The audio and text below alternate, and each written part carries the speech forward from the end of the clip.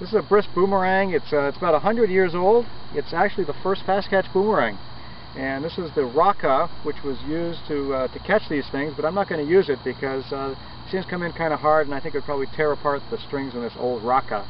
You can see the old bent ash and the strings kind of woven in a spider web kind of arrangement, which is kind of cool. But this is pretty interesting. This boomerang's got some undercut. It's got lead weights in the tips.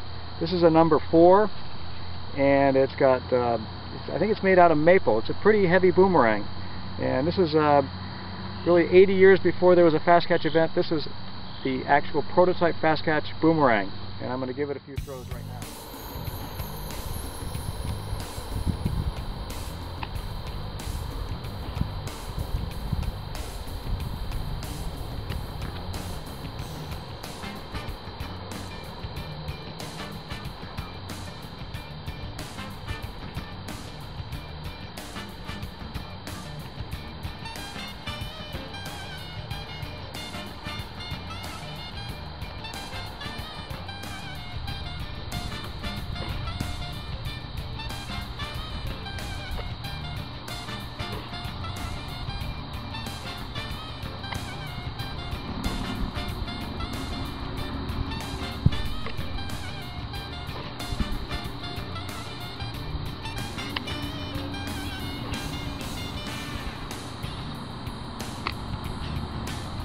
Brist.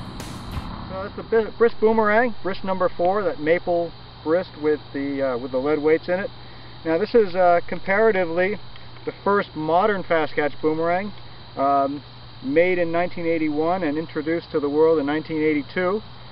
First boomerang to break 30 seconds, and I got down to about 22 seconds with it. That was 1983.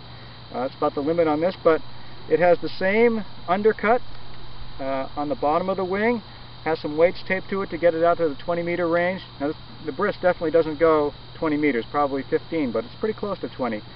The undercuts were Eric Darnell's idea. He was working on that concept with some for sort of a different purpose, but it ended up, when applied to this failed MTA, the actual first modern fast catch boomerang.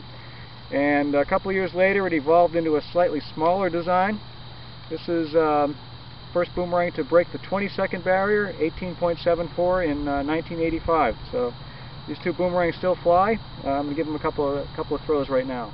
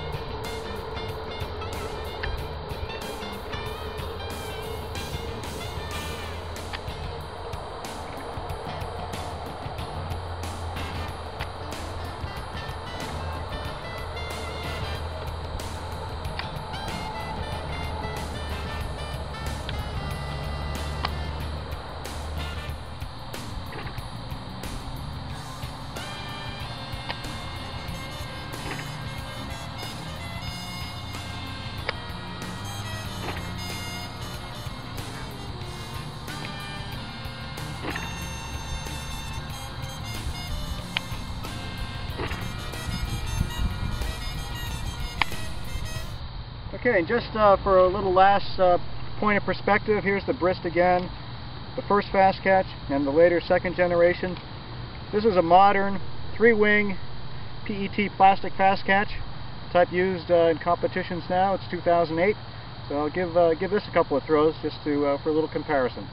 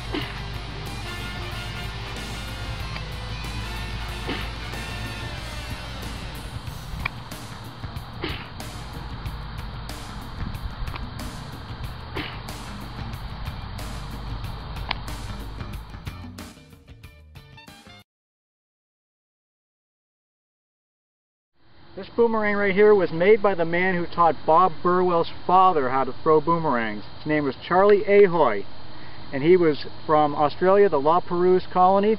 He was part Aboriginal, part Chinese. His name right here, made by Charlie Ahoy, La Perouse, New South Wales. This boomerang has been thrown, I don't know how many times, but Bob Burwell threw this boomerang in Japan, and I'm going to try to throw and catch it right now.